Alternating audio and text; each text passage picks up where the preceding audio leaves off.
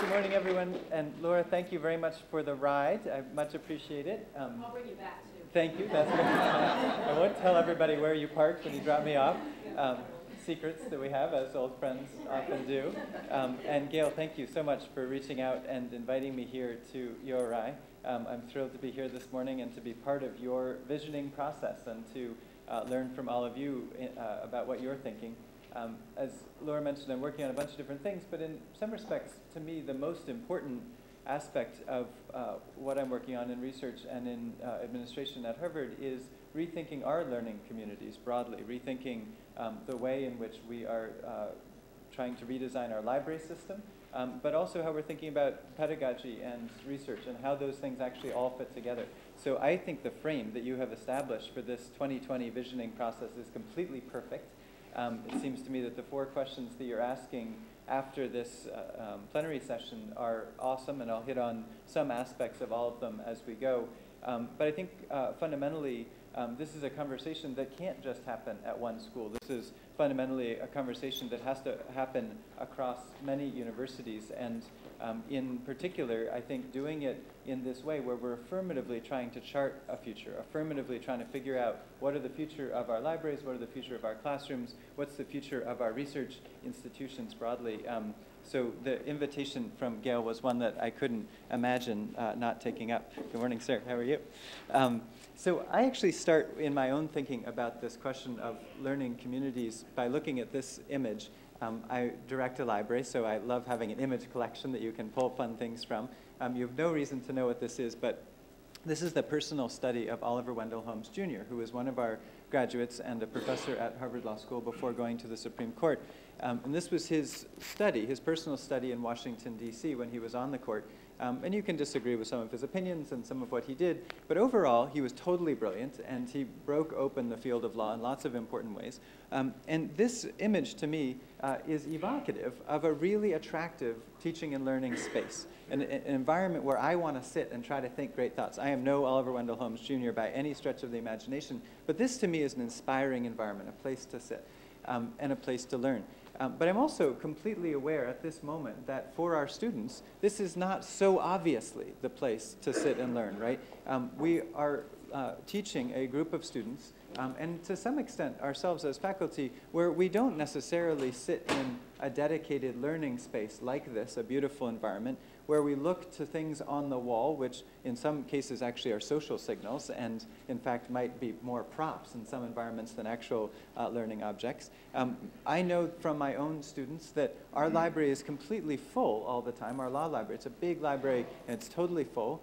Students are there elbow to elbow, so much so during exams that we have to keep out the undergraduates, much to the chagrin of the FAS dean. I know your Arts and Sciences dean is here. I met her earlier.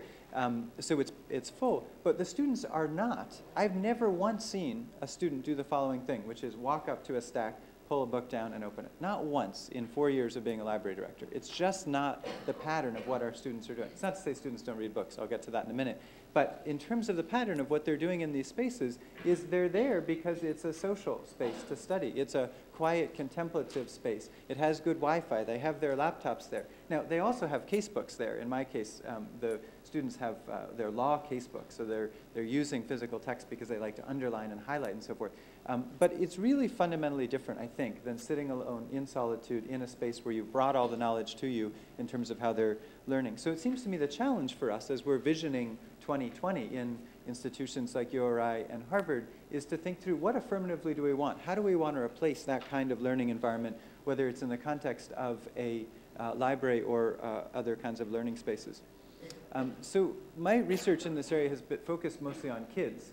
I've been looking at the question of how young people, particularly those somewhere between 13 and 22-ish in different slices, spend their time. And I make the argument that both the media that they're using and they themselves, in a sense, are born digital. These are kids who were born in an era where they didn't know something that was before this digital era. So they didn't have a sense of the analog world that we lived in before. It's not to say that they do everything digitally, but they do a lot of things digitally.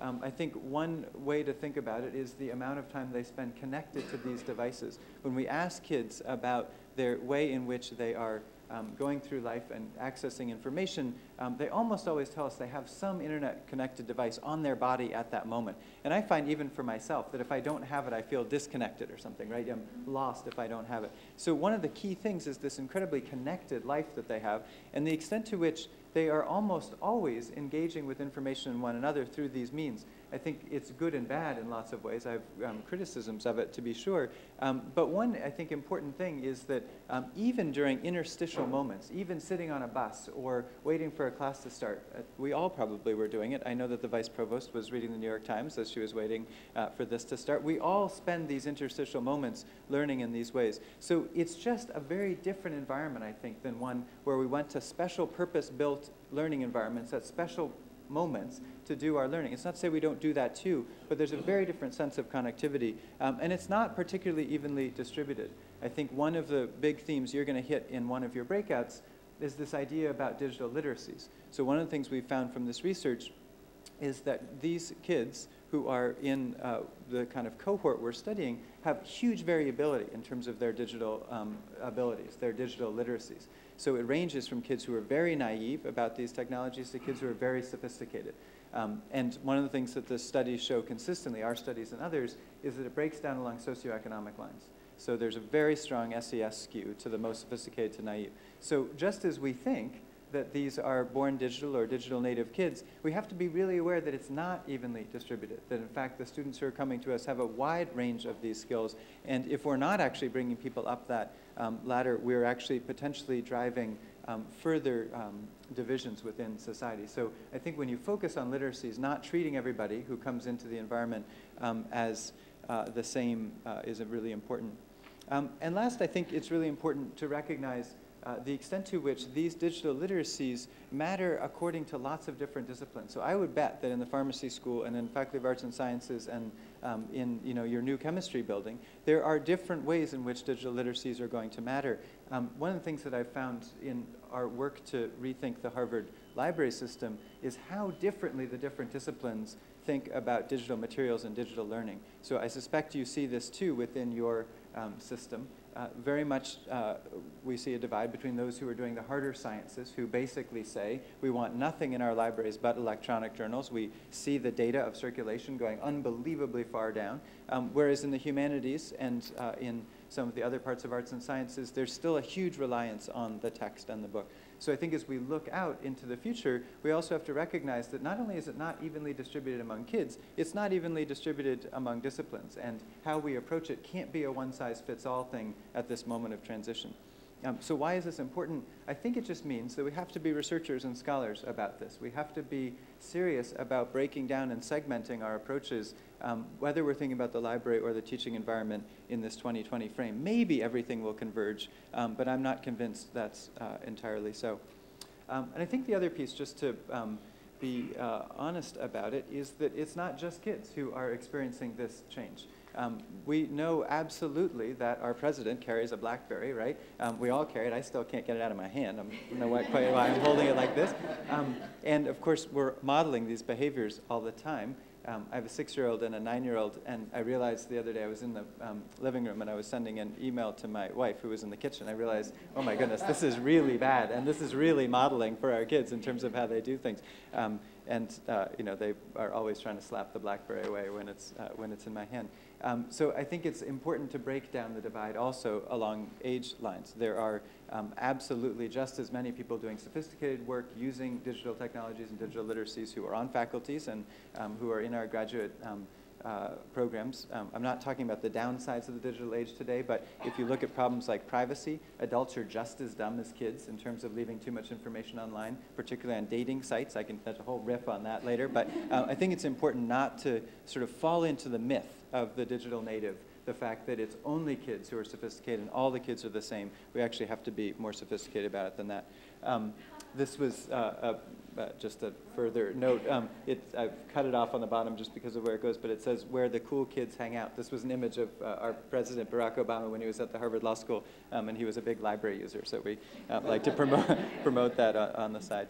Okay, so looking ahead, That's one set of opportunities and challenges, is the extent to which the digital age has a series of different ways in which kids approach these technologies, and adults too. But I think it's super important that we go forward recognizing that no school, not the richest schools, and not any other schools, has more money to deal with these issues than before. We are at a moment where we have to make hard choices. And often those hard choices come between the analog and the digital. So there are many ways, I think, in which this plays out. At least in my world, in libraries, one of the problems is that we have a split between faculty sometimes wanting hard copies of things and students wanting the same things as electronic copies, right? We can't go to publishers and buy both. We don't have the option of getting an increase from our dean or our president of 50% just to buy things in both of these formats. At the same time, of course, publishers are gouging us. I'm sorry if there are any publishers in the room, but they are. There's consolidation and price rises that are way above inflation. We had one of our vendors in the law world who came to us a couple of years ago. It was actually during the horrible downturn year of 2008. And they said, we would like a price increase of 44% for exactly what we gave you last year. So, no, it's just, it can't work, right? That is a totally unsustainable world. So we have to make hard choices. I think for us at Harvard, our reaction to this has been to say, we have historically had a view that what a library did was to collect everything, the scholarly record, as much as possible in physical format and bring it to 02138, our zip code, right, and have it there for researchers. We no longer can afford to do that. Nobody can afford to do that. And I think we have to give up on the idea that libraries are only about huge collections of materials and the only place you can get it, and focus instead on a principle of access, a principle that said our students or our faculty need access to the materials to do their scholarship and their teaching, but we may or may not have it. So it's ILL, interlibrary loan on steroids, right, is the way to think about this. We need lots of ways to be cooperative, to be collaborative in ways that we haven't before. We at Harvard haven't played nicely in all of these respects in the past, but we are much more so. But I note this just to say, the answer here is not just figure out how to do all these new digital things in addition to our physical things, the things we've always done. That's not plausible. We have to be honest enough and courageous enough to give up stuff that we've done in the past and replace it with the good stuff, while also realizing in the digital age there are new problems that crop up. Digital literacies is a new problem to address in some respects. It's the same teaching of analysis and getting to quality information, but it's something that does require some different skills to teach it well and so forth. So this is against a backdrop of a difficulty, I admit, financially. Another way in which there's a difficulty, I think, in this visioning process is recognizing that the amount of material and the scope of scholarship is only increasing. I'm sure this is true for URI. I know it's true at Harvard. The two things that the dean of every law school, anyway, talks about is how interdisciplinary and how international the faculties are, how global it is, right? These are wonderful, wonderful things for scholarship and wonderful for teaching and wonderful for the world.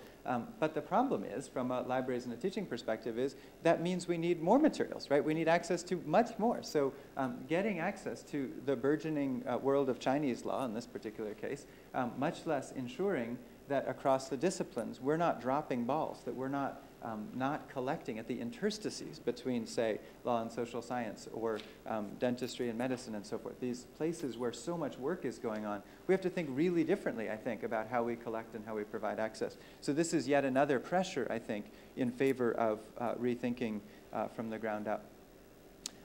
And I think adding to this challenge is the fact that we haven't totally figured out our own pathways to learning. I don't think we've figured out all the pathways we want to give students to how they get to information and how they ought to learn. This is really a plea for thinking seriously about how cognition works, how learning works, how we present information. When I came to the Harvard Law School library, I was not a librarian, and I had the great, great honor to take on this job, but I had the advantage of being a rookie, where you can come in and just ask the really dumb questions. So the first thing I did was I met with each of the 100 people who work in this law library, and I just found out what they did. And it turned out at the end of that, with 100 people, how many people do you think were focused on our website, presenting information through the web? One is a great guess. It was 1/3 of 1 FTE, okay? 1/3 of 1 FTE